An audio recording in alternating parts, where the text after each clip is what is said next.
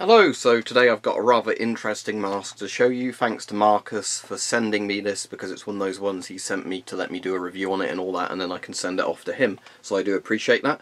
So this is the German M2000, or the Drager M2000, I think it's sometimes called the F2000 as well.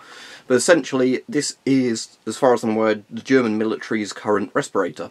And it's basically the thing they've finally replaced the M65 series with. I think there's been a few sort of masks they've used in low numbers in between them.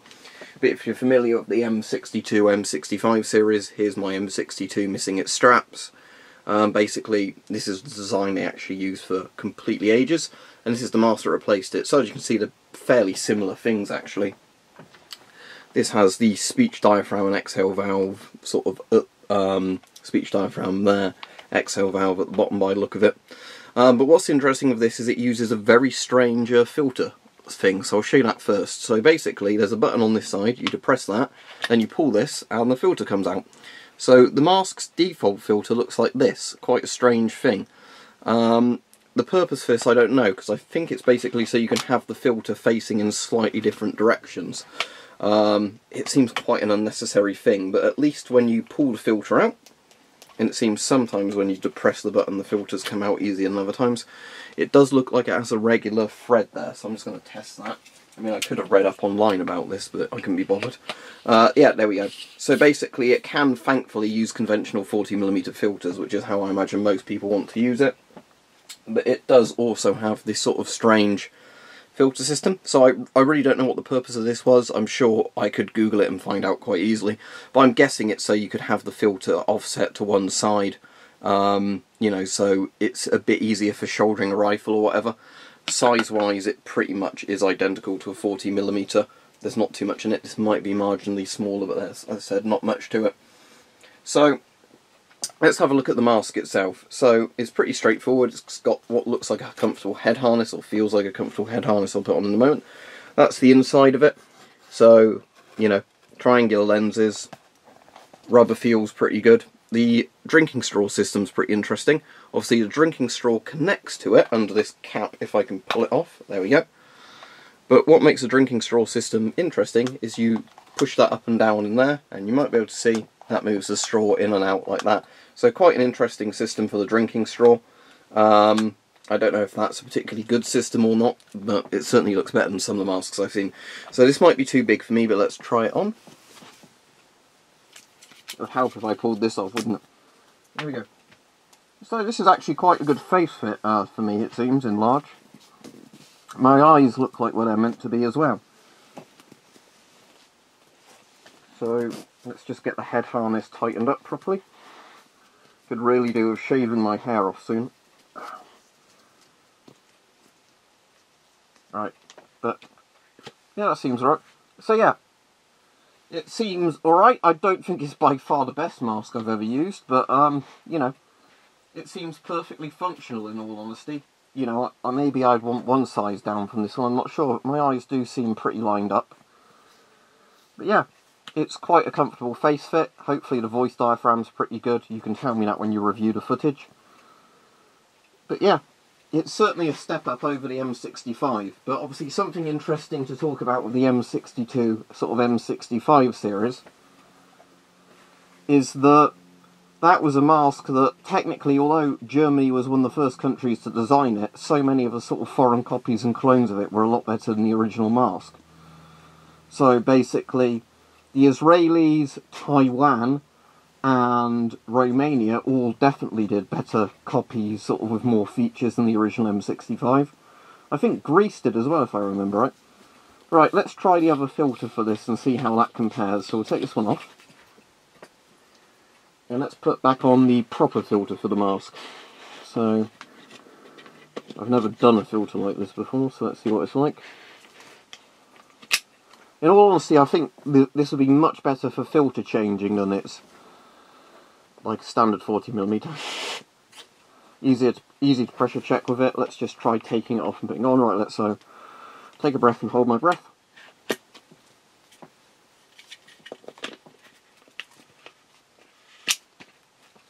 Yeah, okay, I take it back. This is quite a good system for just swapping out filters very easily. Essentially hold the button in and pull it out, sort of twist and pull it, Then when you put it back in, you just literally push it in from any angle and give it a bit of a twist as you push it in, and it clicks into place. So yeah, quite a good filter system. Of course, masks like this still have a problem, don't they? You can't look down with them. So there's that. But yeah, overall, this seems quite a good mask. Now, if you were to ask me, how would something like this compare to something like the S10, I would say it would be better. If you were to ask me, how would this compare to something like an M50 or whatever, probably not as good. In hindsight though, well not hindsight, but you know, just grabbing on the masks I have available over here, I don't know if I'd actually recommend it over a Scott sort of M95/M110, whatever they're called, you know, these. I know obviously the filter faces forwards on this and it's sideways on this, but they're very similar masks actually, thinking about it, you know, how they at least feel when you're wearing them. Don't get me wrong, this is cool, but in terms of, you know, practicality, you know, for me this would be absolutely perfect, and it's pretty much the same field of view on them, similar feeling rubber. So yeah, the Drager M2000 is a very cool design, but I don't think it really beats anything else out there, you know. If you can get one for a good price, I think this would be an excellent mask, but I don't think it's, you know, it doesn't reinvent the wheel or anything. It just seems a perfectly acceptable mask, which is fine. Obviously, it's a massive step up from the M65 style masks they were using before. But if you said to me, is this a lot better than something like an Israeli M15, you know, that Taiwanese mask, or the, you know, like Romanian M85s, I wouldn't really say so. It's slightly better, but it's not, you know, amazing.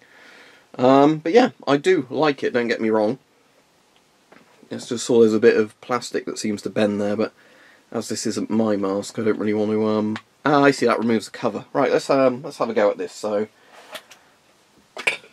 see what's under here. So, with this bit of plastic, it looks like you pull that up, there we go, and that detaches the, assembly there. So there we go, that's the interesting system with that. So that's your, filter release mechanism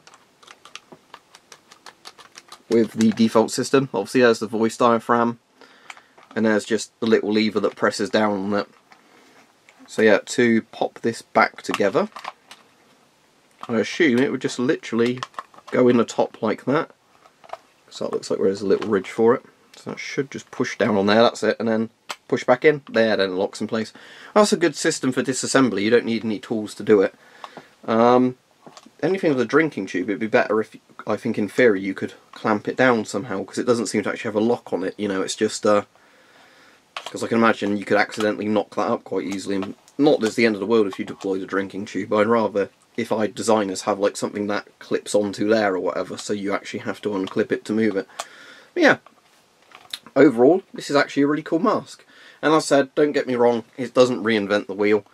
Big thank you to Marcus for sending me one. I think if you were in, I mean obviously we're Corona prices now on masks, aren't we? But I think if you were paying £50 to £100 for this, it'd be a much better deal than something like an S10 at the moment, with the silly prices they cost now. But yeah, there's nothing fantastic about it. I do like its unique filter system, and you can still use 40mm filters with this, because as I said, that is a good system. That, you know, you've got the 40mm connector there, or you can you know, just simply push in the filter it comes with, that type. So yeah, it's an interesting mask design, but as I said, you know, there's kind of a lot of things this I sort of think a bit why, you know, when I look at it, why did they need this sort of unique filter system? But as I said, I'm not unhappy that it's got it, because it is just a 40mm underneath. These sort of masks are a bit more annoying when you buy them. Then it turns out they can't take anything but their own proprietary filters, which never turn up on the surplus market in date. So, you know, it is much better for something like this, in my opinion, that it does just have that 40mm screw there if you want to use it. Yeah, so the Drager M2000, pretty cool thing. If you want to have a look at the filter quickly. So, Drager Safety AG and Co. KGAA. Arwin Fu 1 Losner thing, and this was made in 2005. So yeah, so Bund on there for Bundeswehr, I assume, and there's a production number, and F2000 on the filter. So yeah, this seems like an interesting mask. Oh, it is an interesting mask. Definitely an interesting mask. Does it do much that other masks don't do? Probably not. Has a unique filter system that's pretty interesting, and it's comfortable enough. So yeah, if you see one for a decent price, they'd definitely be worth picking up as a good mask. But personally, for the sort of prices you generally see these for to be imported into the UK, which is about £100 plus, and this was even pre-corona, for that money I think I'd rather just buy a very good quality panoramic mask. You know, anything like a Scott Pro mask, Scott M98. As I said, one of these. What else fits in that price kind? Things like the Spaziani. You know, there's lots of good industrial panoramics as well. But, you know, like I said, this is a good mask, but don't pay too much for it, because there isn't really anything unique about it other than it's a pretty cool looking mask, don't get me wrong. Oh, should mention it's a green colour, so it's a bit more camouflaged if you're wearing this, I guess, than sort of, you know, a brown, black or white mask. So there is that going for it. But yeah, so there you go. Drager M2000, pretty good. If you just want another sort of down mask view of it, I'll do that now. So there you go, there's your first person view of wearing the mask. Lenses seem pretty good. Look like some sort of very strong plastic. Oh, I'd say this actually has 2 layers of plastic on here by the look of it. Yeah, it does. So if you look at that from the side, you might be able to see that there's essentially an outer bit of plastic, like an outsert. Then there's an inner bit, so they should be quite strong lenses. But yeah, overall, seems to be a really cool mask. But as I said, if you were going to buy one, I wouldn't really want to spend more than £100 on this, but we live in the age of Corona, so, you know, maybe £100 is a good price from now, I don't know.